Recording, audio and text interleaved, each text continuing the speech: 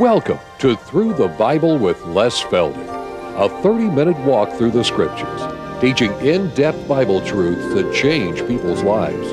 Now, here's your host, Les Feldick. Okay, it's good to have everybody in and all of you joining us on television, wherever you are. My goodness, we get letters from here to Timbuktu, and some of them catch us in the middle of the night, and some early in the morning, and some in the afternoon. So wherever you are, we appreciate the fact that you welcome us into your home, your den, your living room, or whatever. And I think most of you realize we're just an informal Bible study. For those of you that are catching us for the first time, we're not associated with any group. We are totally independent, and we have to just depend on the Lord. In fact, someone offered to help with fundraising, and I said, no, I've got the greatest fundraiser a man could ever hope to have, and that's the Lord Himself. So we don't beg for funds, we don't have anybody beating the bushes, and as the Lord provides, we'll keep reaching out. And right now our audience is growing at a phenomenal rate, and we just give the Lord the praise and the glory for it. Again, we want to thank you for your letters and your help, and also if you call in with reference to the programs today, just let the girls know that you're interested in book number 49. Whether it's video, audio, or the print, doesn't make any difference. They're all the same number, 49. All right, we're going to go right back into Hebrews, and I guess that's the only criticism I get. You spend too much time announcing. Well, I don't know how I can make it much shorter, but we're going to get right into the book. Hebrews chapter 5, and now verse 7. Speaking of this priest after the order of Melchizedek. Now, I'm not going to spend any more time on his Melchizedek priesthood, because when we get to chapter 7, that whole chapter will be dealing with it, and so I'm going to save a little for when we get there. All right, but now moving on with regard to Christ being a priest after the order of Melchizedek, verse 7, who in the days of his flesh, in other words, his earthly ministry, in his earthly ministry, when he had offered up prayers and supplications with strong crying and tears unto him who was able to save him from death. Boy, have you ever read that before? Carefully? What is it telling us? That here again, God the Son in His humanity, there in Jerusalem, after His 3 years of earthly ministry, and as He had gone down into that Garden of Gethsemane, knowing that in a short period of time the Romans would be coming to make their formal arrest. And He, knowing exactly what was coming.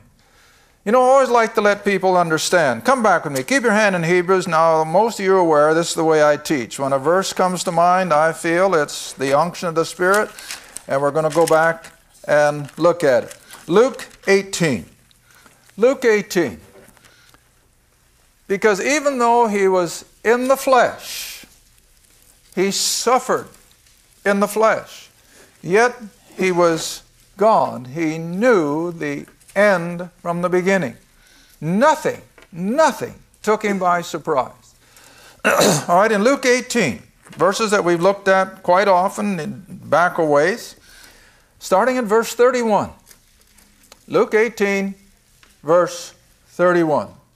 Now the setting is northern Israel, up there at the headwaters of the Jordan River, and it's just at the end of His 3 years of earthly ministry. They will soon be making their way up to Jerusalem for the feast of Passover and His crucifixion. All right, verse 31 of Luke 18. Then He took unto Him the 12, and He said unto them, Behold, we go up to Jerusalem, and all things that are written by the prophets, the Old Testament, all things concerning the Son of Man shall be accomplished. For He shall be delivered unto the Gentiles, the Romans, and He shall be mocked, and spitefully entreated, and spit on, They shall scourge him, put him to death, and the third day he shall rise again. Did he know what was coming? Absolutely. Absolutely. Every detail. He knew every Roman that would be a part of it. He knew every Jewish voice that would be coming up against him. He knew it all. How much did the 12 know? I don't dare go without reading that. Next verse. And the 12, verse 34, understood none of these things. And this, what he had just said, was hid from them. Neither knew they the things which were spoken. See, that's how God can keep things from people's understanding. And so when you get to Jerusalem and all the hubbub of the Passover, did the 12 have any idea of what was about to happen? No. They had no idea he was going to die. They thought he was still ready to bring in the kingdom offered to Israel, see? But the Lord knew. All right, now then back to Hebrews. Maybe this will help just a little. And so during the days of his flesh, while he's there in Gethsemane, when he had sweat drops of blood, and he asked the 12 to pray with him, and instead of praying, what'd they do? Hey, they slept. And he woke them up, and he told them to pray with him. And he went a little further, and what'd the 12 do? They slept, see? But oh, he was going through the agony, knowing what was coming. All right, and so he did. He prayed and made supplication to God the Father from his humanity. Now, we always have to stop and realize, at the same token, he wouldn't have had to ask God to bring 10 legions of angels. He could have commanded it himself. And he said it in so many words. If I wanted to be saved from this, God the Father would send those legions of angels. But he never asked for that, see? And so in his supplications and strong crying and tears unto him who was able, which is God the Father, who was able to save him from death, and was heard in that he feared. Now the fear here is the beginning of wisdom. Godly fear is the beginning of wisdom. And so it wasn't that he was afraid of what was coming, but in his respect for all that was involved in his death. And he cries out to God the Father. In fact, you know what some of his prayer was. If it be possible, what? Let this cup be taken from me. What cup was he talking about? The cup of suffering. But it wasn't possible. It had to happen. And again, this is beyond my understanding, and I think it is on any human, how that through all this suffering, God was able to save to the uttermost those who believe. Now, this is just beyond us. But nevertheless, this was part and parcel of the suffering that he went through leading up to the cross. All right, let's go back to Philippians chapter 2. And we've used these verses so often, and I don't think there's any way I can wear them out. But come back with me to Philippians chapter 2, verse 5 through 8. Periodically, just in your own devotional time, read these verses. Philippians 2, beginning at verse 5. Philippians 2, starting at verse 5, where Paul writes, "Let this mind be in you, which was also in Christ Jesus." Now another verse comes to mind. I won't make you go back and find it, but Romans 12, verse 1. What does he say? "I beseech you therefore, brethren, by the mercies of God, to be" what? Living sacrifices, not conformed to this world. Well, this is all the same concept, see? That, you know, what I have to be so careful, and I just went through it again on one of my recent phone calls, When I explain salvation by faith and faith alone, by just simply believing that Christ died, was buried, and rose again, I have to immediately follow that up with, but this is not license. That now that you've made yourself fit for eternity, you don't have to worry about hell. You can go and live any way you want. No, that is not the way it works. And the first thing I try to impress on people, especially older people that are up in their 40s and 50s and 60s, I said, now look, just because I'm maintaining you can be saved the moment you believe, remember that when you're saved, God's going to change you. God is going to change you. You're not going to be any longer the same person that you were. And the Scripture makes it so plain that as soon as we believe, God makes us a new person with new appetites, new desires, and we're going to hate the things we once thought we had to have. And that's what people have to realize. That when we talk about a salvation by faith and faith alone, it's not a salvation that permits no change in lifestyle. There has to be a change in lifestyle, or there's not a salvation. It's one or the other. All right, and so this is what Paul is admonishing here now, back to Philippians chapter 2, that if we have the mind of Christ, it's not going to be that satanically driven process. It's going to be the opposite side of the coin. We're going to be driven now through the very thought processes of the one who loved us and gave himself for us. All right? Now verse 6.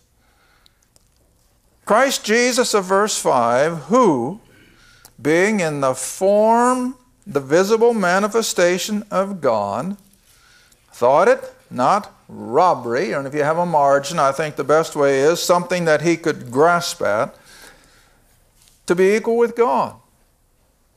But instead, he made himself of no reputation, born in a manger, raised in a carpenter's shop, went through 3 years of earthly ministry with no place to lay his head. Don't let these television preachers convince you that he had wealth untold.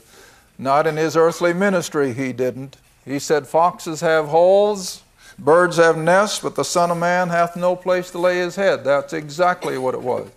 He had nothing of this world's goods, and so this is the reason. He made himself of no reputation, and took upon himself the form of a servant. Now that's a kind translation. What's a better word? Slave, bond slave.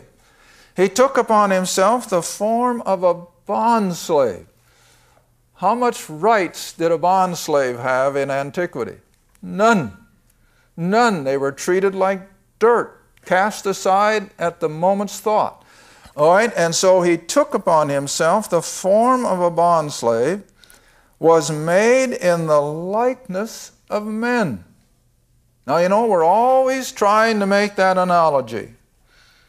That in order for God to be the Savior of mankind, in order to be the high priest of the order of Melchizedek, what did he have to do?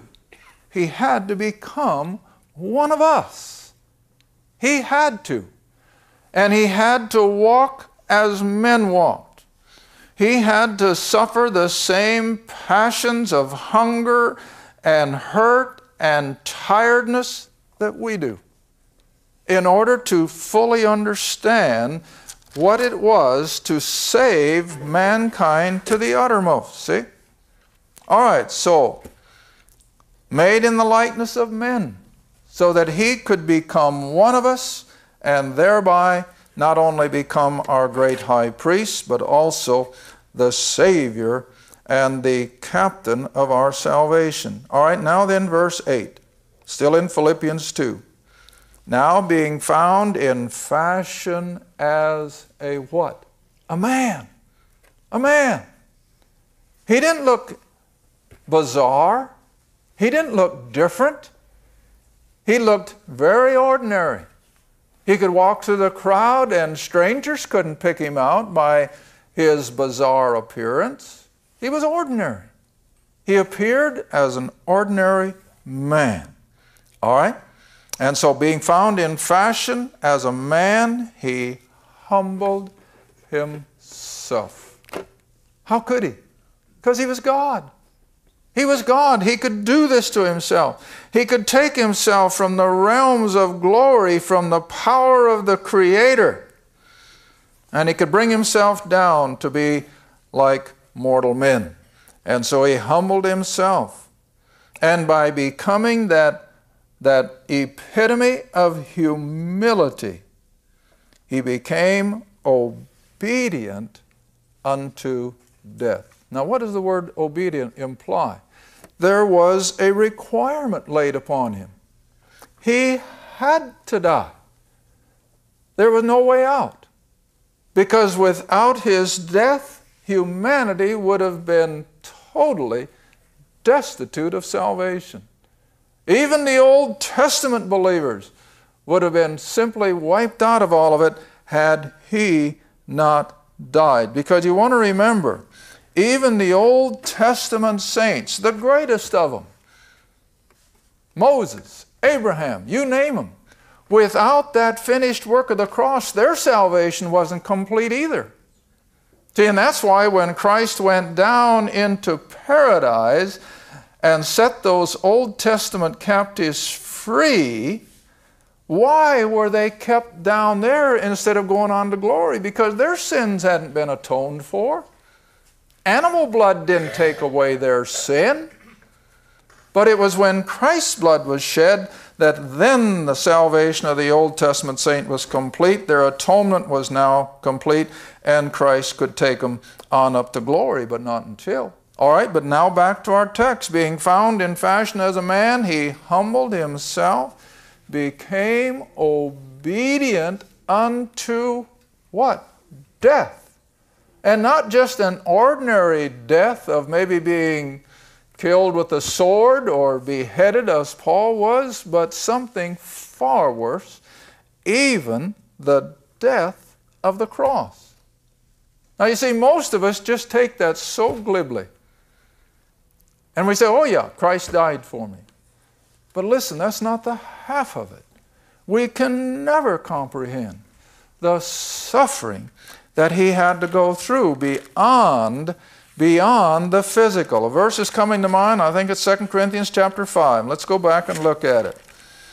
2 Corinthians chapter 5.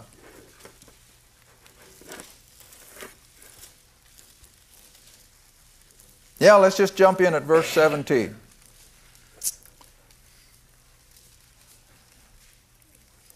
And I may have shared it before in the program. I know I have with my classes in Oklahoma some time ago. I think it was probably back in the summertime. I read an account of a pastor in the Chicago area years ago.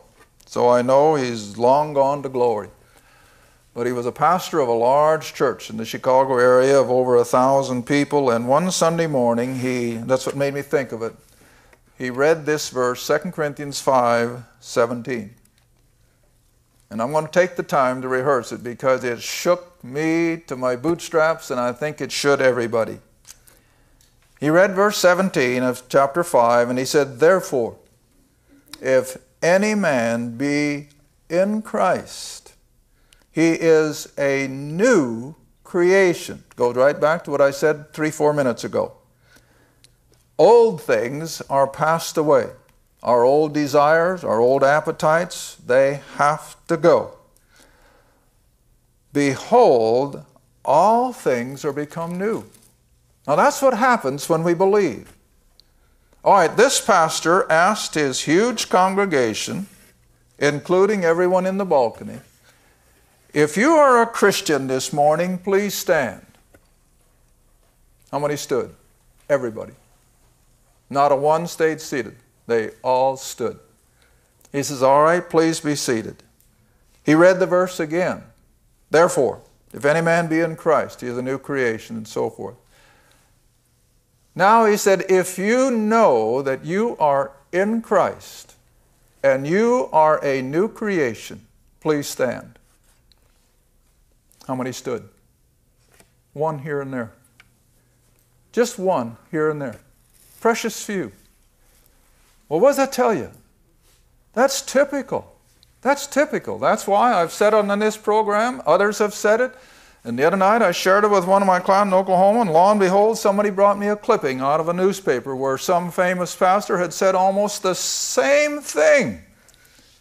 Our churches are full of unsaved church members. They're not in Christ. They haven't experienced a new life. They still got the old appetites. There's nothing different. And listen, that won't fit, see? All right, so now then reading on, this isn't where I intended to come. I just happened to see the verse as I was turning to it. Reading on, he says in verse 18, all things are of God, who hath reconciled us to himself by Jesus Christ, and has given to us the ministry of reconciliation. In other words, all the things that have set us apart from God have now been bringing us back to him. Verse 19, to wit, that God was in Christ, reconciling the world unto himself, not imputing their trespasses unto them. In other words, because when we become a believer, our sin debt is paid. And he hath committed unto us the word of reconciliation. In other words, we're to tell a lost world, we're to tell lost friends, lost co-workers, hey, Christ has already reconciled you if you'll just believe it. Now verse 20. Now then, we're ambassadors for Christ. As though God did beseech you by us, we pray you in Christ that be ye reconciled to God by believing it. Now, here's the verse I came back to read. Here's the one. I finally got there. Verse 21. For he, God, hath made him, Christ, to be sin for us. Now, don't read that too casually. What does that really mean? God laid all the sin of the world, including mine, including yours, on him. And here again, I can't comprehend that, and I don't think you can. But God laid all the sin of the world on Christ as he hung on that cross. See, that's what Philippians means, that he died even the death of the cross, knowing that the sins of the world would be laid on him. All right, reading on in this verse in Corinthians, he who became sin for us, he who knew no sin, he was perfect, he was sinless, and he went through the whole process that we, as lost, hell-bound sinners, might be made the righteousness of God in him.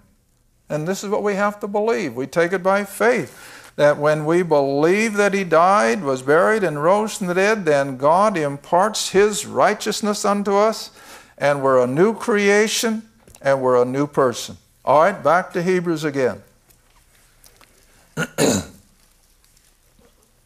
Verse 8, still in chapter 5. Now verse 8. Though he were a son. Now again you have to remember how we stress that term son in the first two chapters of Hebrews.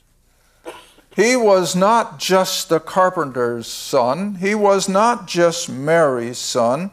He was the very person of the Godhead that created everything. He was the one to whom the rest of the Godhead imparted all the responsibility of creation and of this work of the cross. And so though he were the Son, he was all-powerful, yet he learned what? Obedience, to respond to the responsibility that had been given to him by the Godhead as a whole. All right, so yet he learned obedience by the things which he suffered there in that agony leading up to and going through that death of the cross. All right, now verse 9.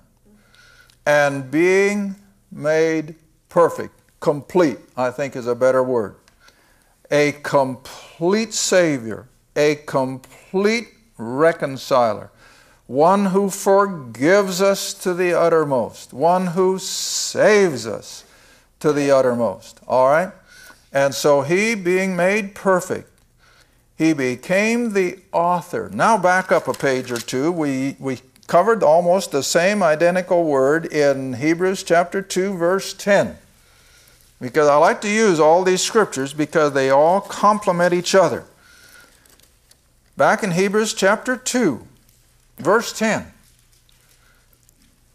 I got it? For it became him, for whom are all things, and by whom are all things, in bringing many sons unto glory, to make the captain, same word, to make the captain of their salvation perfect or complete. But what did it take? Suffering. Suffering.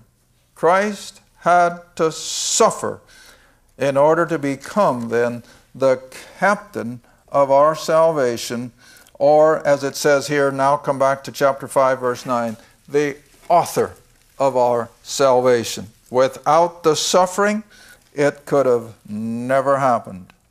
All right, so being made perfect, complete, he became, back in verse 9, he became the author of eternal salvation unto all them that obey. Well, what's another word for obeying? Believing.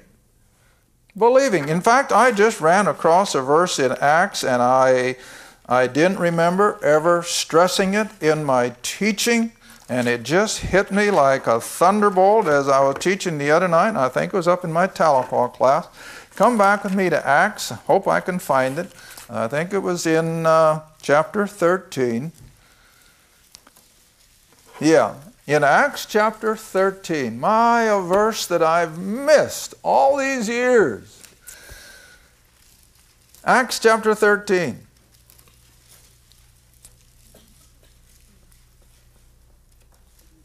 Same chapter where we were a little bit ago about the only begotten Son of God. All right, verse 35, let's just read on. Wherefore he saith also in another psalm, Thou shalt not suffer thy Holy One to see corruption. Verse 36, for David, after he had served his own generation by the will of God, fell on sleep, he died, and was laid unto his fathers, and he saw corruption. Be it known unto you therefore, men and brethren, that through this man, Jesus the Christ, is preached forgiveness of sins. Now look at verse 39. And by him all that, what? Believe. Thank you for watching Through the Bible with Les Feldick. Through the Bible is a partner-supported ministry. If this program has been a help to your study of the Scriptures and you'd like to see others enjoy the teaching, your support would be greatly appreciated. Write to us at Les Feldick Ministries, Route 1, Box 760, Kinta, Oklahoma 74552, or call 1-800-369-7856. Remember, all programs are available in printed form, audio cassette, and videotape. Be sure to tune in next time to Through the Bible with Les Feldick.